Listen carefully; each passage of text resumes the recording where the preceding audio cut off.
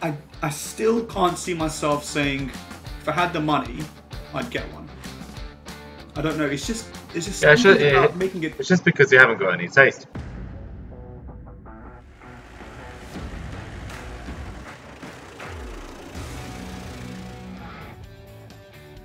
Hello and welcome to episode 4 of Behind the Wheel Weekly with myself, Mohammed Haji, and Saber from Alfa Romeo with his lovely, lovely t-shirt on today. Loving that. Thank you very much. Last week you blessed us with your singing. Have you got any other talents for today, Saber, or are you maxed out? Absolutely not. I have no bigger regrets than singing on camera and then it being included in the final edit. So thank you very much, Azar, who edited the video. I haven't got your address, but I will find it. Okay, so I want to talk about the new BMW M3 and M4. I say new, it came out a couple of months ago. Has a grille like this, but it looks terrible. So it's been the focus of everyone. But they just announced that they're going to put the four-wheel drive system into the car from the M5. So you can have rear-wheel drive. You can have 50% of front wheels. They're going to charge you a premium of between, I think, £2,500 and £3,000. So it adds about 50 kilos to the weight of the car, but gives you all-wheel drive grip. So it has better acceleration time, 0 to 60 in 3.5 seconds, as opposed to 3.9 in the rear-wheel drive. My question to you is, Mohammed, would you go rear-wheel drive and save your £3,000, or would you pay £3,000 and have four-wheel drive, have better acceleration, better grip, but more weight? What's your opinion? How much is it again for the extra four-wheel drive? Between £2,500 and £3,000. Okay, I would go for the four-wheel drive only because I've been caught out in situations where I'm in snow or like really bad conditions, and I've had the painful situation where I could just do with that four-wheel drive to help me out. Would I compromise on the funness, because it is more fun having a rear-wheel drive, to be convenient? I'm gonna sound like an old man right now, but I'd probably pay for the convenience. Probably. Interesting. Okay. Yeah, a lot of weight though. Like 50 kilos. That's the weight of Zainab. Just carrying around the door. Yeah. No, I'm very, as you might already guess, I'm very anti four-wheel drive. I think it's a, if you want a safe car to go on snow, buy a Range Rover or traction. This is a saloon with supercar performance. You want to go on track. You want as less weight as possible for the best handling possible. What a lot of people don't think about is four-wheel drive only helps you accelerate. It doesn't help you do anything else. It doesn't help you brake. Doesn't help you go around corners. It just helps you accelerate. And generally speaking, when you lose grip in snow and really poor conditions, you're not accelerating. You're trying to go around a roundabout, or you're trying to brake, or something like that. And four-wheel drive does not help you. Admittedly, it helps you in acceleration using launch control, but I don't know if anyone's used launch control. But you set it at lights, the car revving its tits off, and it goes, and then and then it goes, and you look like a complete idiot. But here's the thing, but this is a car that many people would use on a regular basis, right? I mean, it's not a Lambo or a Ferrari it's a BM. What is it? The M5, right? M3. M3, yeah. But the M3 is a car that people would buy to use on the school run, right? Yeah. I mean, look, don't get me wrong, right? There's an immense amount of fun. I just had my track day on Saturday, and I completely get the benefit of having a rear-wheel drive car for a track day. But for an everyday car, I can't help but feel like you're really going to maximize the benefits of a rear-wheel drive car on Evington Road. I mean, I don't know. Well, I know certainly a Ladypool route to do the, Birmingham to do lots of burnouts and stuff. Up and down, Adam Rock Road. So very popular for those guys. But no, I begrudgingly accept your point. Maybe you're right as a daily car. Yes, but we'll compromise and go for a drive. But I think I think what for the shocks me purists out actually there, is what shocks me is I'm actually quite shocked by how little you're actually spending to get that four-wheel drive. I mean, normally, BMs they charge you like £10,000 to have like a cup holder, right? I mean, the options on a BM are just ridiculous. So I'm actually quite surprised by that. So fair play. yeah. Well, having said that, the list price in the first place is actually really high. They're like, I think it starts at about 75 grand. Whereas the Alfa Romeo Giulia Quadrifoglio free plug starts at £67,000, which is actually just as quick. Just putting it out there. That's good. That's good. Yeah. I love that. We're very objective and very independent here at Absolutely, no bias whatsoever. Nothing to see here. None whatsoever. Right. Next one is the Queen's Bentley. Right. So as you may or may not have watched the funeral of Prince Philip, I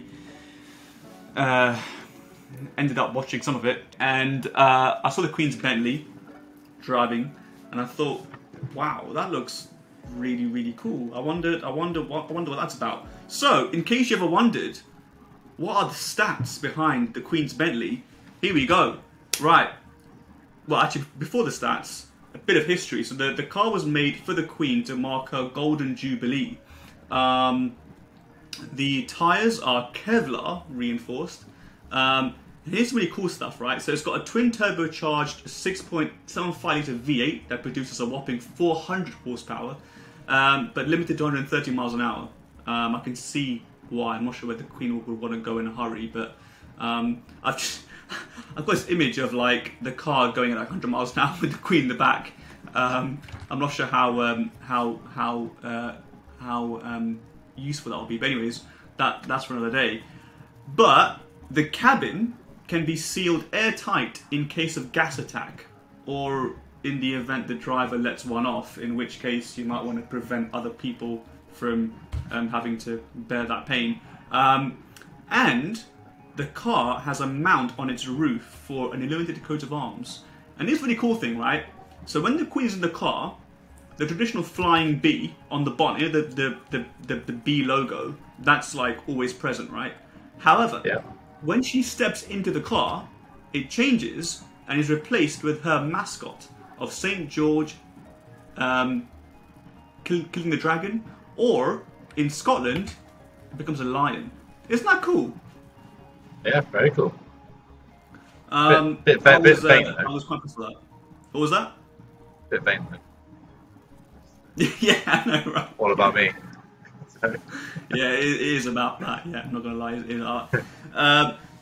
Yeah. So anyone was wondering about the Queen's Bentley, there you go. I think they've got two of them parked in her very large garage, just in case one breaks down. Got to have two, I guess.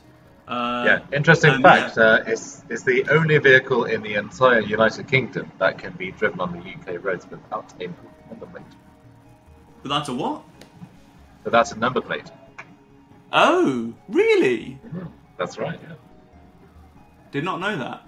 Wow. Just so she can get away with not paying any road tax. Back over to you for, was it your, did you bring out the Maserati, was it? Yeah, so Maserati, I cannot do a podcast without mentioning at least one Italian car. It's the new hybrid Maserati. So, interesting, the Italians don't really like electricity, despite the fact that they invented electricity a couple hundred years back. They have now just brought out the new hybrid Levante begrudgingly. I think they're being forced to. That's the SUV, isn't it? That's the Maserati SUV. Their literal tagline is the Maserati of SUVs. That's literally the tagline. So a lot of imagination and thought went into that. What it does, it sits at the top of the trim range as a GT. Replaces the V6. So the V6 was 350 horsepower. Also gets rid of the diesel as well on that particular trim level. So the benefits of the new hybrid system, it's around 320 horsepower, offers very similar performance to the petrol, but very similar emissions as the diesel, which is actually a very good thing. So they say that it's got just as good performance and acceleration as the V6, but with only a 2-litre petrol four-cylinder. So what they've done is they've taken the 2-litre petrol four-cylinder from the Alfa Romeo Giulia and shoved that into the Levante, added an electric motor that takes it up another 60 horsepower or so.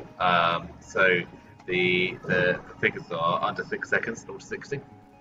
To put that in perspective, an equivalently priced Macan does about 6.7, I think, for an entry-level Macan.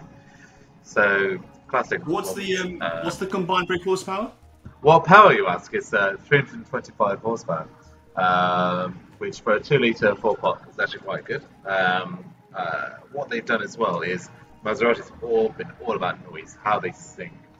So they haven't put any fake noises like BMW have. They don't fake things. They like to do things in real life. Or Lexus. And what they've done is or Lexus. They've essentially played around with the exhaust and changed the exhaust notes. It's much raspier. Doesn't sound like a 4-pot at all. So very, very impressive from Maserati. The way you can tell them apart is you have little blue parts on the side vents. The badging's all got blue hues in it. Nice to see the Italians finally sort of coming to the party with some sort of hybridization. They've been really slow to the game, more because I think they just didn't want to be part of it and was hoping it was just a storm that passes, but then they realised electric cars are here to stay. To be honest with you, 4-cylinder hybrid, just as good performance as a V6. That's good news. There's still life left in this for car enthusiasts. I just find it hard to make an SUV look attractive, and I'm not. Here's my take on it. The stats look really good. It's certainly an improvement on the old Maserati SUV. I like the facelift, but I still can't see myself saying, if I had the money, I'd get one. I don't know. It's just something about making it. It's just because you haven't got any taste. You know what, mate? Listen, okay. Here's the thing, right? I genuinely like things of beauty. I just can't get my head around saying that's a good-looking car. Well, the SUVs in general. Well, SUVs and this new Maserati. My lips cannot mutter the words, that's beautiful. Yeah, because don't forget, SUVs are sports utility vehicles. You can't really say a utility vehicle. It's designed to be practical and useful. Yeah. It's also beautiful. It's like calling a train beautiful. They're not. I'm sure there's train enthusiasts out there. They're just not. So I can empathise a bit with you. Yes, you rarely find a beautiful SUV. If you had to buy an SUV, what would you get? And you had no budget. Alfa Romeo Stelvio Quadrifoglio, obviously. Well, of course you'd say that. I mean, come on. I mean, look. I mean, venture out a little bit. It's the best one. Seriously. Why would you have anything other than the best SUV in the planet? He says that whilst wearing a t-shirt that says Alfa Romeo. I mean, yeah, it's. I don't know why I asked, to be honest. I mean, it wasn't going to be a Range Rover, was it?